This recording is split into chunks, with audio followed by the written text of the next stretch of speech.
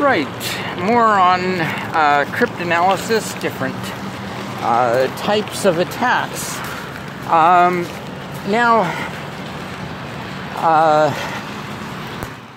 Sometimes you only have the ciphertext, and if you have ciphertext, there are various attacks that you can do against it. For example, the frequency analysis that we talked about with regard to the Caesar cipher, and digraph, trigraph analysis. There's various types of cryptanalysis that you can do if you only have the ciphertext. Then there is what is known as that's ciphertext only. Okay. Then there is known plaintext attack. Now, in known plaintext attack, it's not just the plaintext that you know. Of course, if you know the plaintext, if you know all the plaintext, you don't have you don't need to do cryptanalysis. But if you have plaintext as well as the ciphertext, you always assume that you have ciphertext, then you can sort of match, are there patterns? As we talked about with regard to electronic code book, do you have, a repeated ciphertext, therefore, obviously you have repeated plaintext, and you can start to make assumptions on that basis. Then there's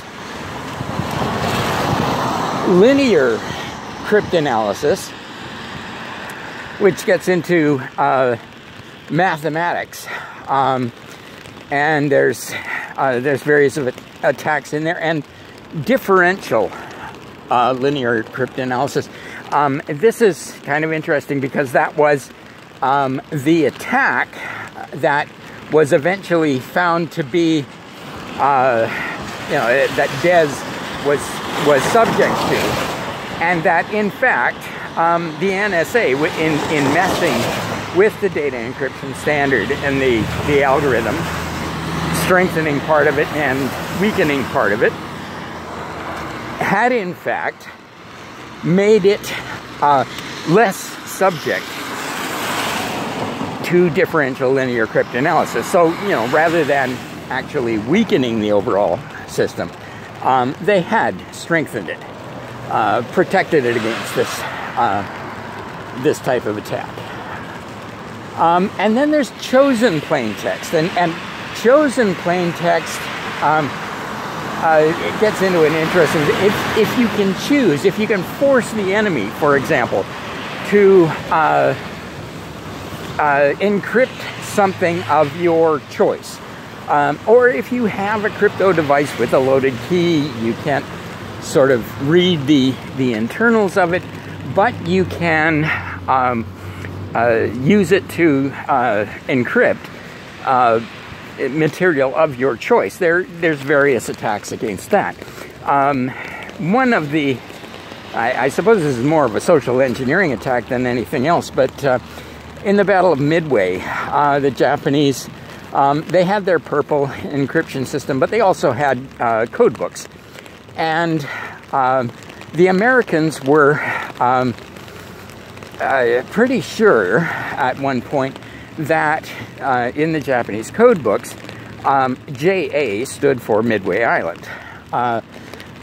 And so they said to Midway Island, the people there, report that your desalinization plant is broken and that you're low on water.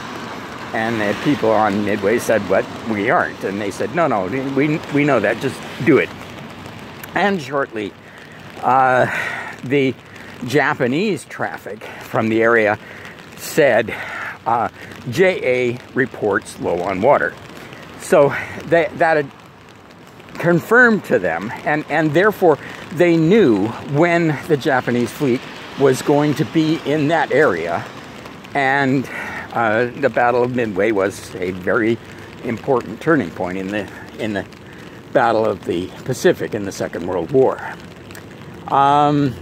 anyways, a few variations on some of these. Adaptive chosen plain text attacks, so that you can, again, you know, it's much more likely that you're doing this when you have the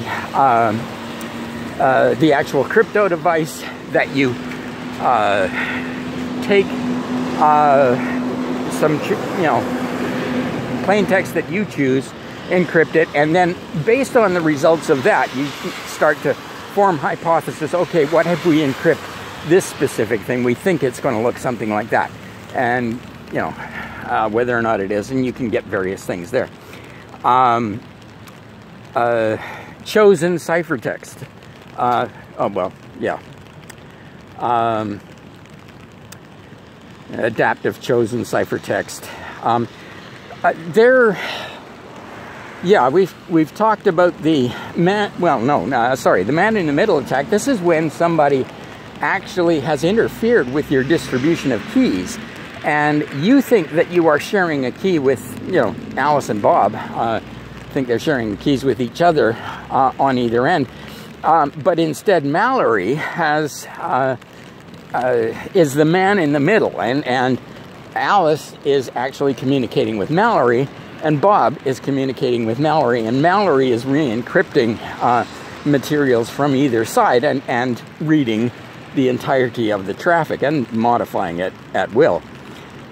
Side channel attacks. This is looking at physical characteristics, the power, the energy dissipation, for example, of a crypto device, and what does that tell you about the key? How many 1 bits are there? Similarly, you've got timing and power attacks, looking at how long it takes a device to perform encryption as information about what type of encryption is going on. And my personal favorite, the birthday attack. Now, I can't do this with you guys because I don't know all of you there. And of course, there would be many thousands of you, hopefully, over time. But if we get, you know, typically I'll have 30 people in a seminar, and I say, you know, what's the odds that 2 of you have the same birthday? Well, you know, for 50-50 chance, we'd have to have 180 people in the room, or 183, because there's 366 possible birthdays.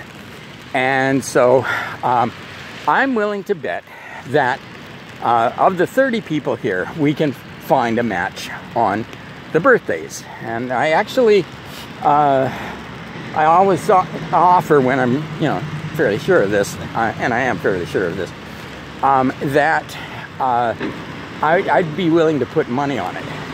And actually, over, you know, 2 decades of doing the courses and making this type of bet, I never lost. And you know, that's kind of strange because I should lose some of the time. Anyways, I did one time, you know, they accepted. You know, they were going to actually do it for money. I plunked down, there were 35 in that class. I plunked down $35 at the front of the room, and we went through it, and of course, got a match, and they welched. Oh well. The thing is that I have kind of misled you, because the odds of matching a birthday is only 183, you know, one chance in 183, or a 50-50 chance for 183, if we are comparing to one specific birthday. But when we are comparing everybody's birthday to everybody's birthday, which is all we need to do to get a match, the odds go way down. As a matter of fact, it's about 1 in 23. So if I have 23 people in the class, that's about the level of a 50-50 chance.